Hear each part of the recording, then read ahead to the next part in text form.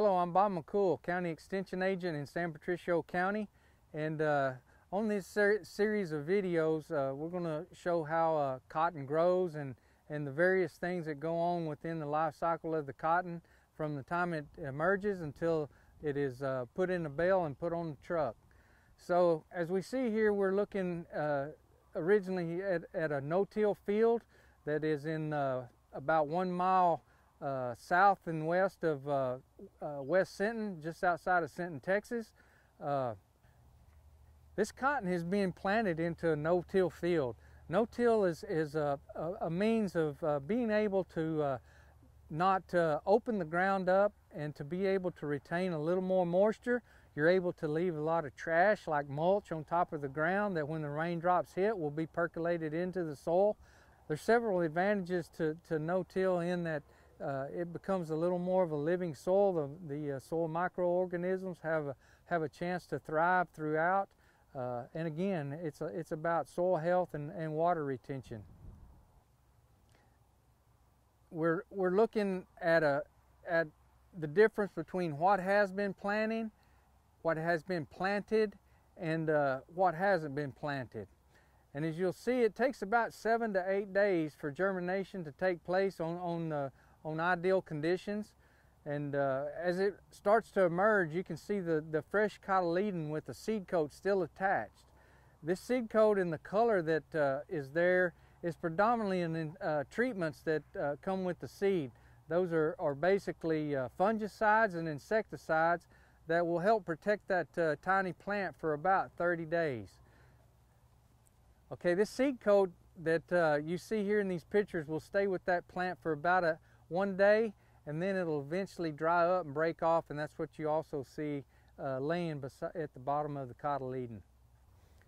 As we see here, as the cotton begins to grow, about 7 to 8 days after emergence do we have the ability to row it up in the field.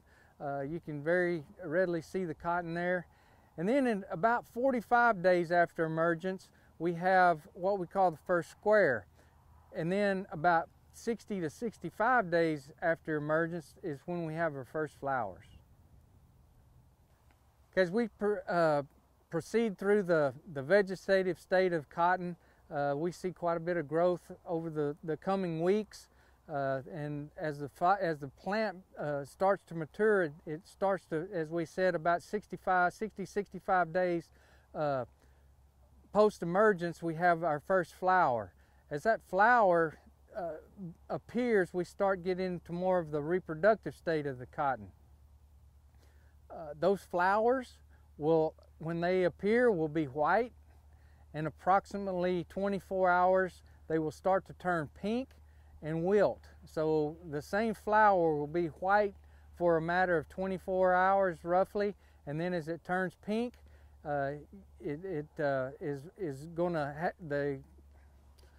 as the flower turns pink, it is shown that it has been pollinated and will start to dry up and start forming a bowl.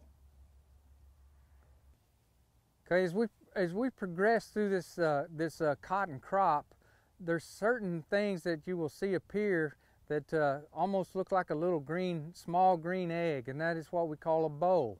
And that bowl forms for about 55 days from flowering until when that bowl will actually open. And as we progress on through, we will eventually see what the bowls, when they get dry and pop, how they will appear, and the cotton fibers will be easily seen. So as these bowls continue to grow, the ones that the cotton plant actually puts these bowls on from the bottom to the top and from the inside to the outside. So over a matter of about 65 more days, the bottom bowls to when the top bowls are finished forming and ready to pop, we've gone through another 65 days of cotton life. So at this stage, when the plant is fully loaded, as we would say, the farmer will then come in with and defoliate with the first treatment of defoliation will take place about 65 days after the first bowl at the bottom opens. Most farm operations actually use two different applications of defoliant. The first one goes on and they usually wait approximately 7 to 10 days to put on another one. And in this video, this particular, as you can see in this one, most producers in San Patricio County, they use a dual shot of defoliant. They'll put the first shot on, they'll wait 7 to 10 days and apply another shot of defoliant. This ensures that all of the leaves come off of the plant so that when they get ready to harvest, the fiber is there waiting to be picked. This gets rid of a lot of the trash and the leaves that might be in there when it comes time to gin the cotton or have the cotton fiber at a mill.